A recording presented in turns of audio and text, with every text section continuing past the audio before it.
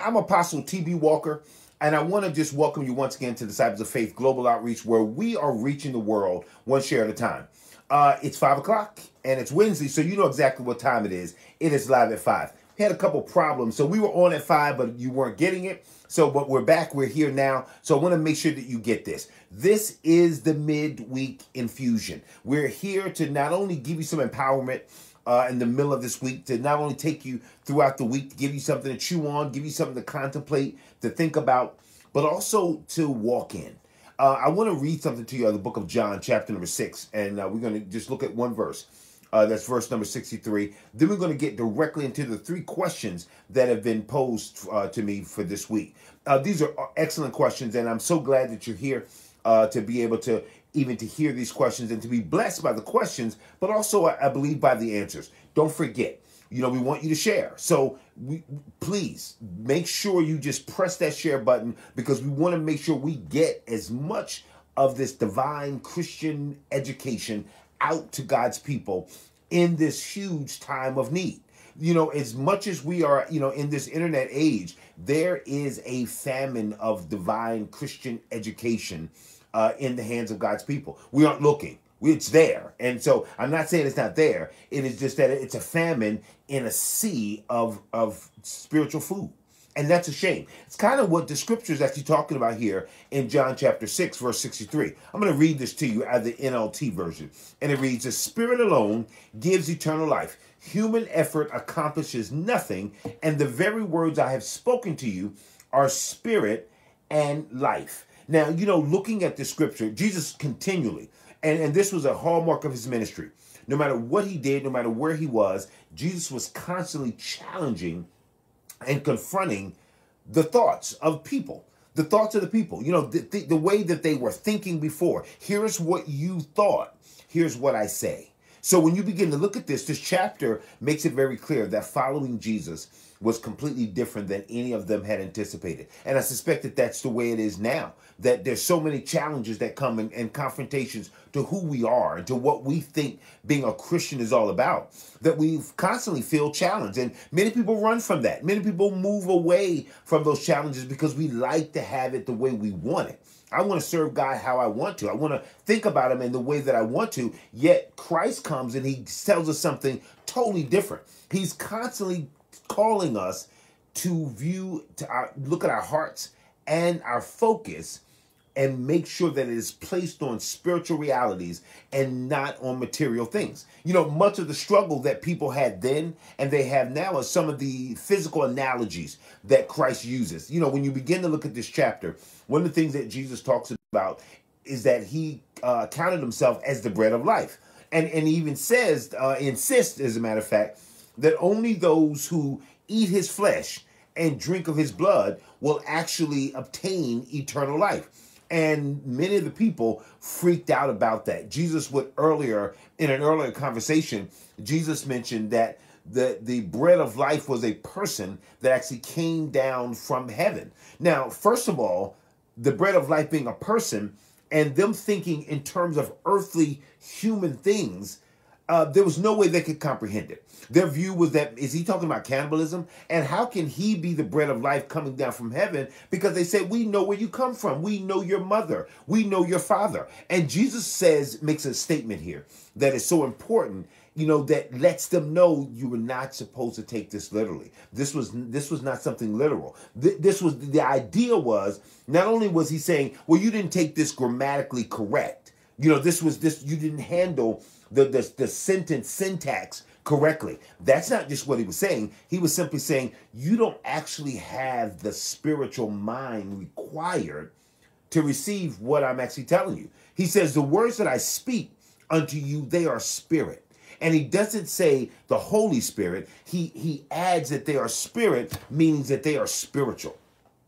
And you know why he says that? He says that these are spiritual. And not only is he making a statement that what he's saying is something that has to be divine by the Spirit, but he's actually saying these are spiritual, which are in opposition to earthly, fleshly thinking.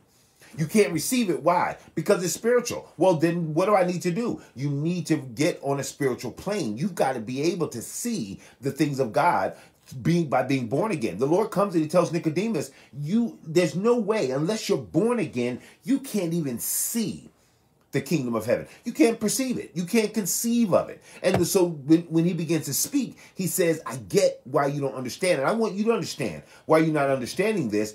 The reality is you're not following me to receive these spiritual things. You're looking for food, but you're only looking for things that strengthen your body. You're only looking for things that fill up your pockets. You're only looking for things that make your life better. You're not looking for things that will lead you to eternal life, nor are you seeking things that would make your soul come alive. See, listen, when we eat natural food, first of all, has to be ingested. Just touching it is not going to give you any nourishment, but you have to eat it. You have to ingest it. And the very same thing that Jesus is talking about here is that as earthly food supports your body, but it is no good unless it's absolutely inside you. It is the very same thing about being born again and about faith. Unless it's inside of you, it is not about intellectual knowledge. It has to be received absolutely. Bread, in order for it to have any kind of physical effect, has to be received. The knowledge that it's there, the knowledge that I see it, does not in any way make your body better or stronger. And listen, I want you to be able to see this.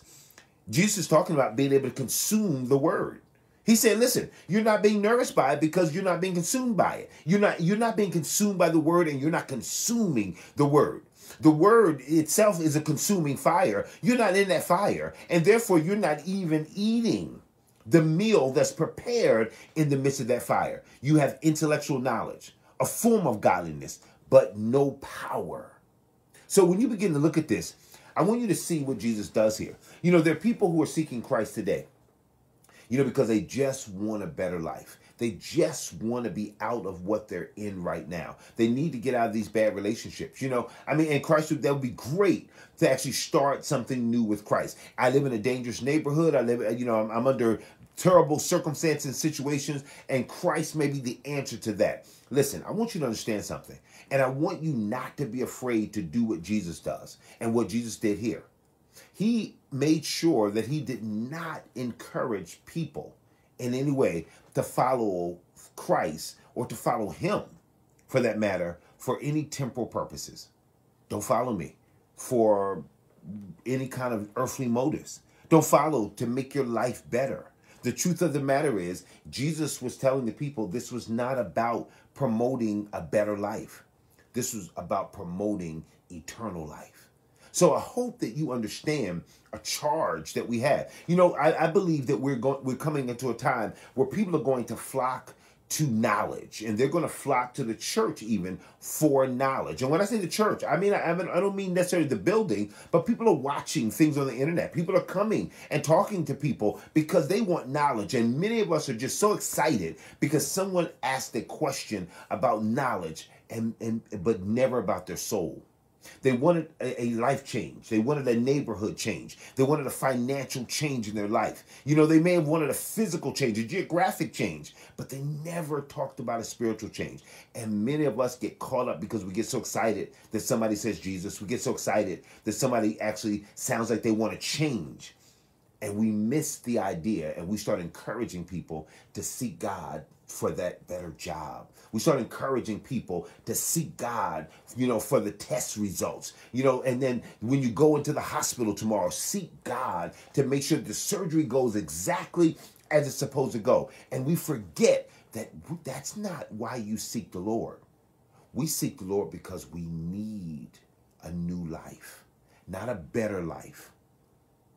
David said, create in me a clean heart and renew in me a right spirit. We need him to literally do a makeover. So let's not encourage people to come to an ATM machine. Let's encourage people to come to a God who is the author and the finisher of our faith. Listen, I hope that midweek infusion was a blessing for you. Hope you received that, because part of that is a charge. There's some revelation there that I want you to receive, but I really want you to receive the charge that's there, that God is giving us as his people. Not to look at, you know, as people are coming and saying, I need a job. Well, let's pray. Let's pray that you get your life together with Christ, that you get right with God, and all these other things shall be added unto you. Let's look at the questions, because we've got 3 really good questions here that I want to make sure I get to today. Well, I'm going to get to those questions because I've committed to those.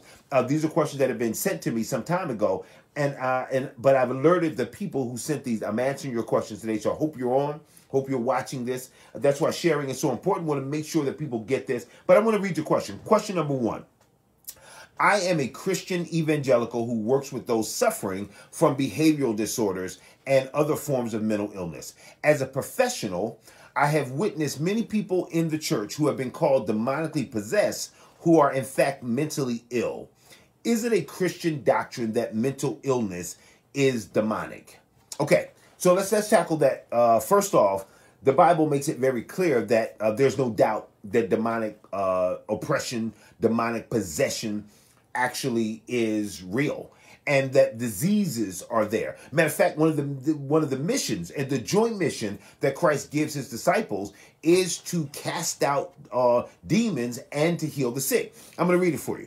It reads, when Jesus had called the 12 together, he gave them power and authority to drive out all demons and to cure diseases, and he sent them out to preach the kingdom and to heal the sick.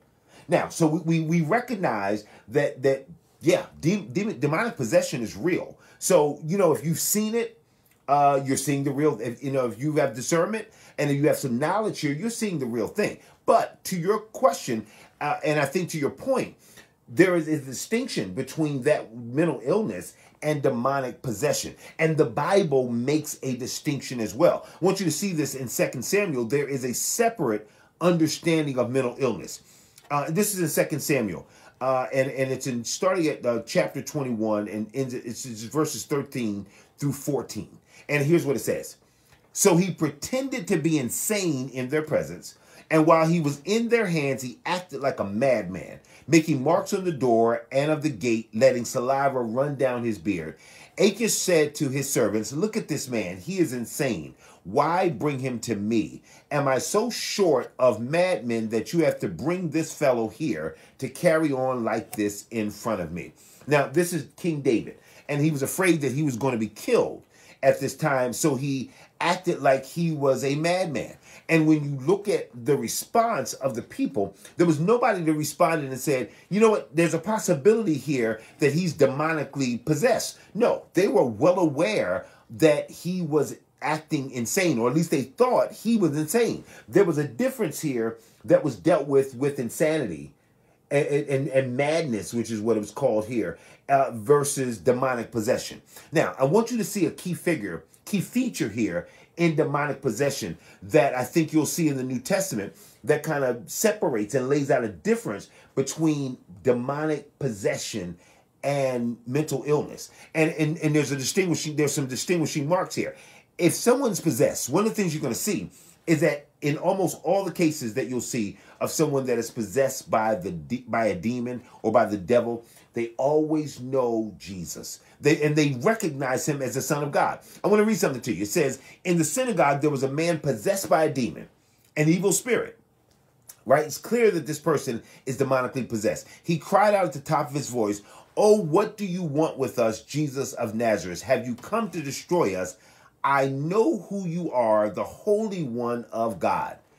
Luke 4:41. Moreover, demons came out of many people shouting, "You are the Son of God." Now, I want you to see that. They recognize who he was. Now, there are some things that happen with schizophrenia and many type of severe bipolar disorders, behavioral disorders that are there that oftentimes will be very similar to some things that you'll see with mental illness. You know, when you have the man who was living in the tombs, he was cutting himself, and no one could actually handle him. This was actually the first documented place, at least in the Bible, of self-harm, which you see in mental illness all the time with people who are cutting themselves.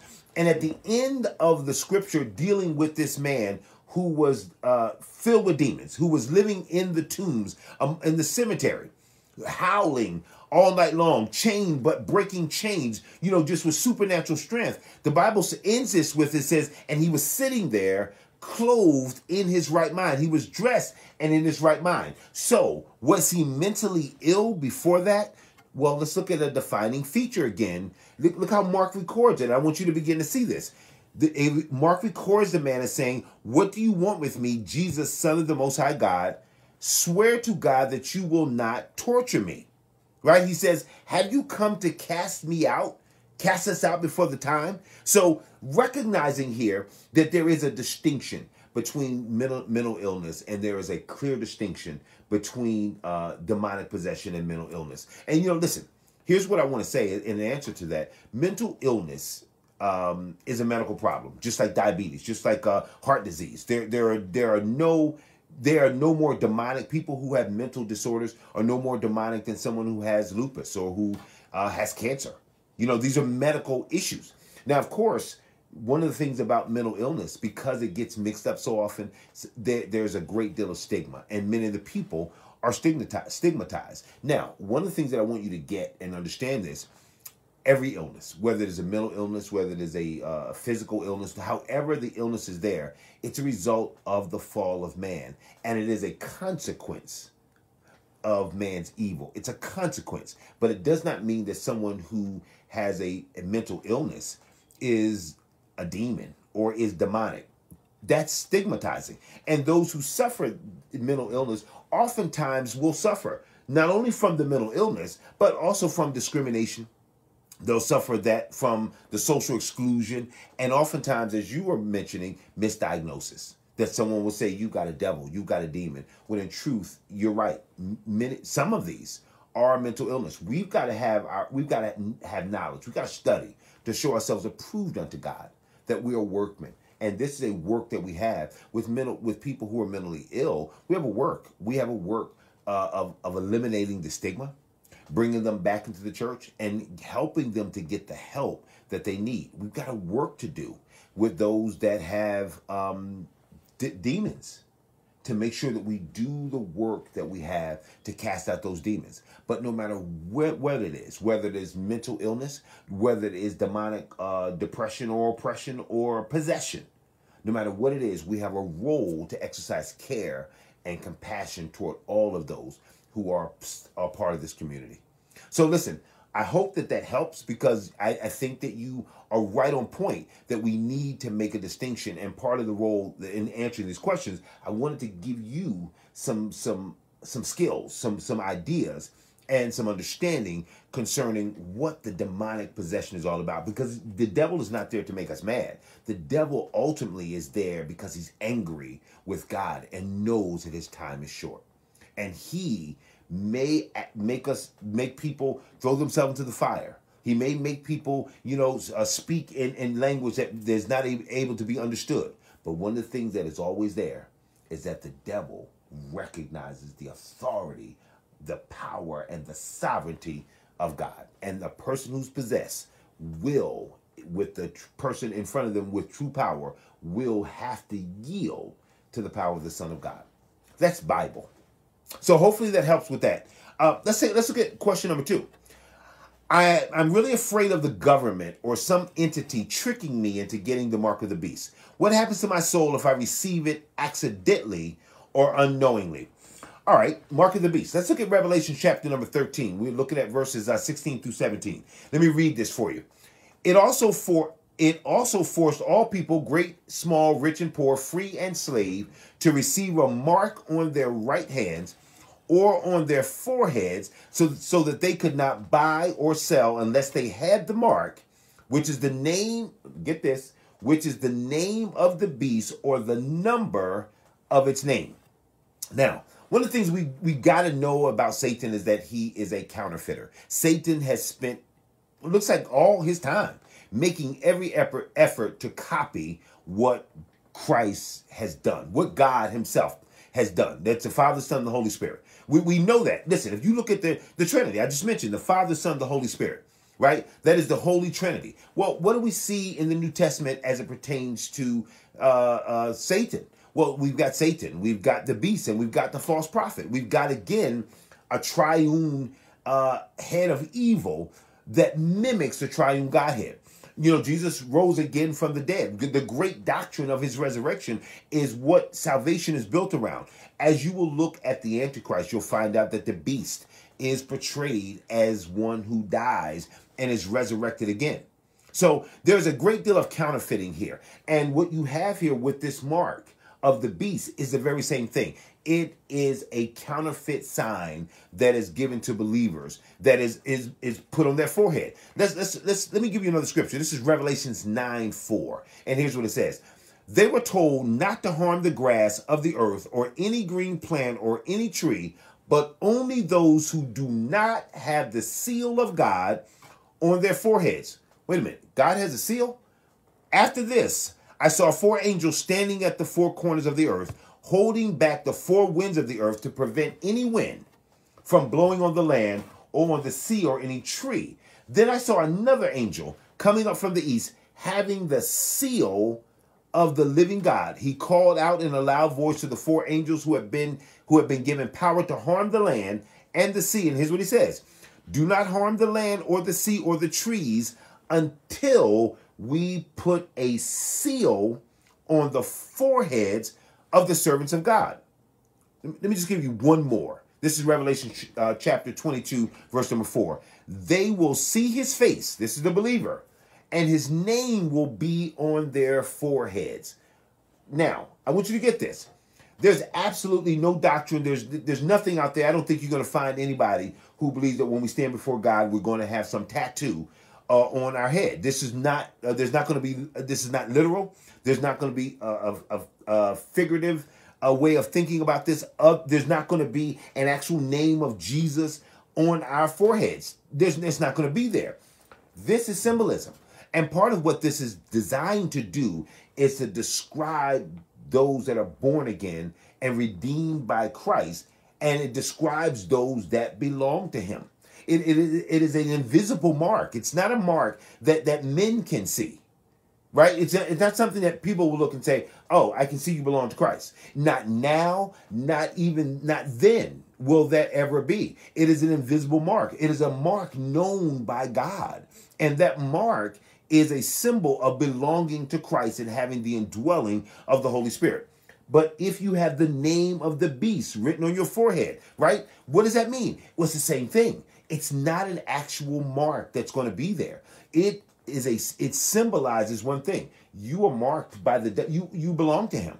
So just as we are marked by Christ now, you can't see his blood on our lives. You can't see our chosenness, right? You don't know those that have been predestined before the foundation of the world. There are certain signs, there's discernment that we can use, but the truth of the matter is it's nothing physical that you can see. Just as that's not physical, being born again, it's not something that can physically happen, that Nicodemus tripped out over and said, well, how can I'm old, go back into my mother's womb? The same way that was symbolism for him to understand what it meant, the same way it is with the mark of the beast. The satanic name symbolizes not only who belongs to Satan, but also who will undergo perdition, who's going to go through tribulation and in the end, flames and fire. So understand this. The mark of the beast has nothing to do with governments, has nothing to do with organizations, has nothing to do with vaccines, has nothing to do with technology. None of those things. It's symbolic. Just as the Lamb's mark, which the believer has, is something that is symbolic, that we're marked by Christ in a way that men can't see. Guess what? It's the very same thing, that those that are destined for hell also bear this name, this mark. And there won't be people walking around with the name Satan on their forehead. So you won't be tricked. The Bible talks of God is the keeper, right? I want you to understand something. Those that are his, he will keep us. The Bible says unto him that is able to keep us from falling and then present us faultless before God's glory. You have to understand that when Jude was talking about this, he recognized that there's going to be great deception in the last day. But he gave glory to God that it was unto him that was able to keep us from this type of deception. So listen, stay in Christ. Continue to read your word. And know this, that the Lord will not allow you to be ignorant of any of Satan's devices. You won't be tricked by the mark under no circumstances. Those who have the mark will actually willingly give themselves over to Satan. Hopefully that helps you with that. And I know that there's some people, listen, get back in your word, get some studying, because I'm sure there are people that are looking and saying, no, that mark of the beast is going to be, and people have been looking for 666. People have been looking for, I'm not going to take that because that's a chip and all those things. Listen, one of the things you got to understand, and I'm going to go to our third question in just a moment, but one of the things you got to understand, if you're dealing with the mark, if you're dealing with that, you've missed the rapture. The thing you need to understand is that anybody who's the believer is not going, the believer living now, the believer that's going to be here during the church age is not going to have to even deal with getting the mark. That's not going to be there. So here's what you need to do. Make sure that you either die in Christ or make sure that you are living for Christ, so that if the rapture comes in your lifetime, that you'll be caught up with him and you won't have to deal with that. So the first part of that question helps answer that, but the second part seals that. Don't stay here. Don't get left here. All right, let's take a look at our last question. And this is a good question. Why did God support the law of retribution in the Old Testament, but in the New Testament, Jesus opposes it? Is the New Testament correcting the Old Testament? Is Jesus schooling the Father, right? It's kind of like that. The law of retribution, the eye for an eye, a tooth for a tooth, a foot for a foot, right? We know about that law.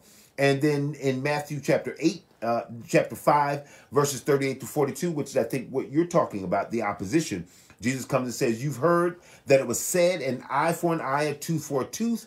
But I say to you, do not resist the one who is evil. But if anyone slaps you on your right cheek, turn to him the other.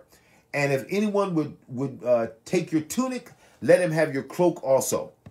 Listen, I can see the struggle with that. But you're not struggling with it because it is, I guess you have to submit to someone, or that it, may seem weak. That doesn't seem like your struggle. It seems like your struggle is Jesus opposing what was written in the Old Testament, right? If does he change? Is there a change here in Scripture? Well, let's understand what the law of retribution is actually all about. The law of retribution is really all about teaching justice. That's what it's actually about. The punishment has to fit the crime. Notice that it's an eye for an eye and a tooth for a tooth. That the compensation has to fit the offense. Why? Because you know how people are. The reality is, what we look at is like, man, that was wicked in the Old Testament. Listen, you know your own heart. That how many times have people, they'll take one thing and people have said, I'll burn that whole house down. You mean because of what they stole? Does that equate? This person who cuts you off and you say, man, I wish I could kill them. So your desire is to kill them because they cut you off, and like you didn't even get into an accident, it just was inconvenient. Well, when you begin to look at the eye for an eye and tooth for a tooth, you begin to look at God knowing here the heart of men and making sure that the amount of compensation that is paid that does not overcompensate for the actual injury. Listen, the principle here is a restriction on vengeance. It's not something where Jesus is now coming and saying, well, they were bad guys in the old days. No, it's actually the same doctrine all the way through with a little twist and not a change. I want you to understand something. Jesus is not schooling Moses here, because Moses is the writer of this law. Remember, Moses is going before magistrates. He's actually going before people who are writing the law. He's going before civil administrators who are going to administer the law. And so Jesus, when he speaks, does not contradict this principle of punishment for wrongdoing. Absolutely not. That would actually upend every idea of civil justice, right? He's not absolutely doing that.